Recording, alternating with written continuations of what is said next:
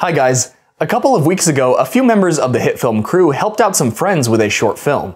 If you haven't seen it, you can check it out from the link in the description. In this video, I'm going to be taking you through two of the effects from the film. That is the Wellness Center sign and the Oculus logo removal from the headset. For the sign, we're going to be using the geometry effects inside of HitFilm Pro. If you're using Express and have the starter pack, you could use the 3D extrusion effect. Let's go ahead and jump in and get started. We'll begin by taking a look at how I created the Wellness Center sign in this shot here. I've got a new composite shot with my footage already inside. Come over to New Layer and select Text. Because this was shot in 4K, I'll make the width 3840 to cover the screen.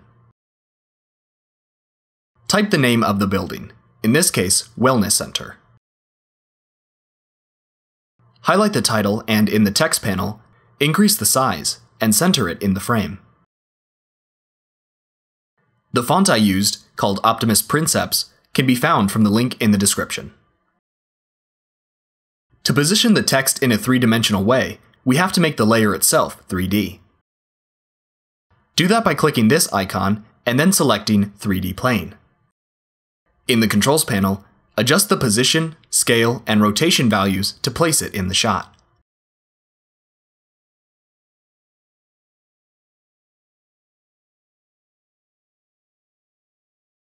The next step is to make sure that the text follows the movement of the camera. This is going to be basic motion tracking, so I won't go too in-depth.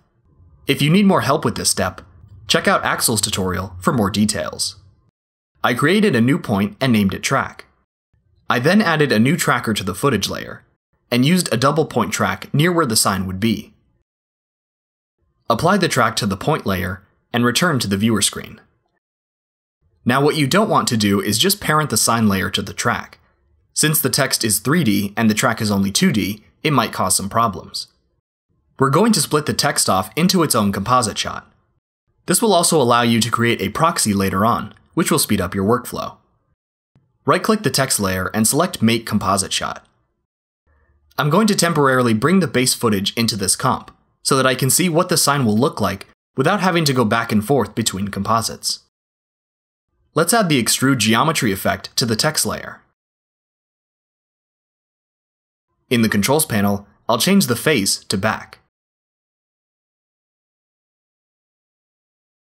You might need to reposition the text to make it look better.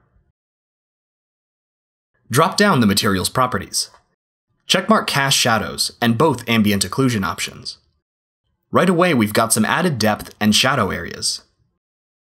Under Environment Map, select Use Layer, and then choose the footage layer in the next dropdown. The sign is starting to take on the color of the underlying video. It's a bit too shiny and bright, so let's create a new light to add some more shadows. I'll leave it as a point light and push it forward in Z-space a little. Then decrease the intensity to make sure the sign doesn't appear blown out.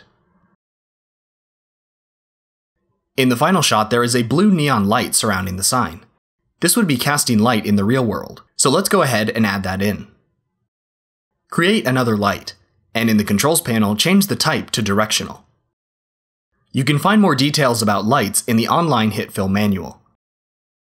Change the color to blue. Now I'll adjust the position, so that the light affects the edges of the sign more than the front. Decrease the intensity if needed.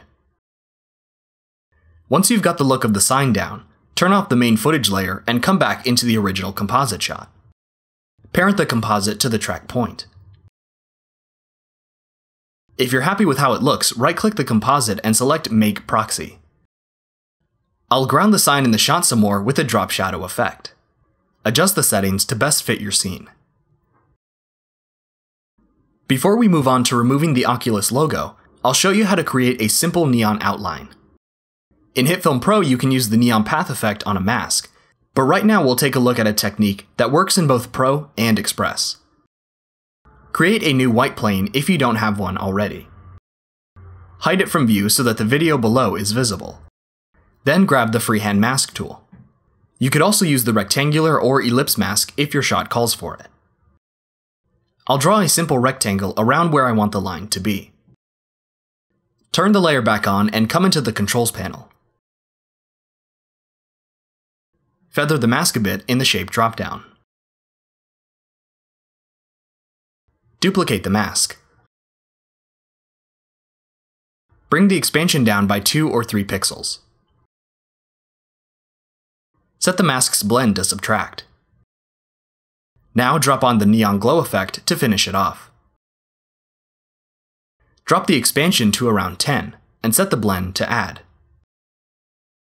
Change the color to match the light on your text and bring down the intensity as needed.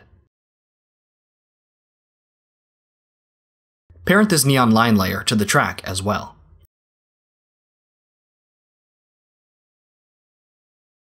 Next up is how I remove the Oculus logo from the front of this VR headset. We'll be using the clone stamp effect, and if your shot calls for it, brightness and contrast, so this is possible in both Pro and Express. Here's the shot, and you can see the shiny Oculus logo in the front. The first thing I'll do is duplicate the layer.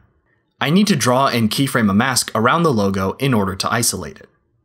Select the freehand mask tool and draw your shape. It doesn't really matter where in the scene you start.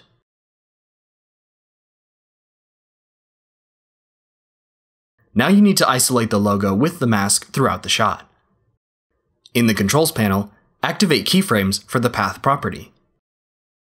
Go through your footage and align the mask to cover the logo for the duration of the scene.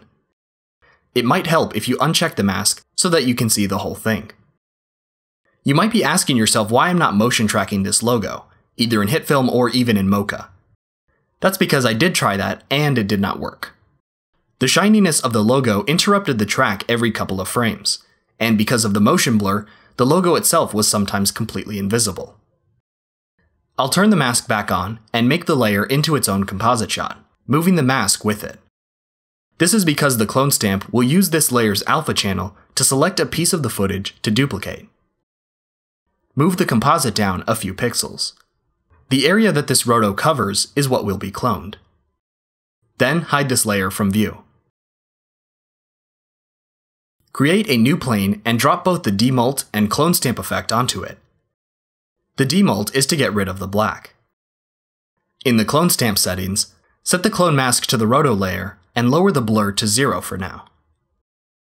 Since this effect is on its own plane, we have to tell the clone stamp where to pull the footage from. Change Clone From to Selectable Layer, and then choose the main video under Clone Source. Come down into the target settings, and adjust the position until the clean section covers the logo. You can see that the data is being pulled from where we placed the roto composite shot. Come back up to the top and raise the mask blur to blend it in. Now ideally we'd be done, but unfortunately the texture of the headset changes so drastically that the shades of gray don't match at some points, even if they're only an inch or two apart. I'm going to apply a brightness and contrast effect to the plane. Activate keyframes for the brightness. And now you can go through and make sure that the shades of gray are the same throughout the shot.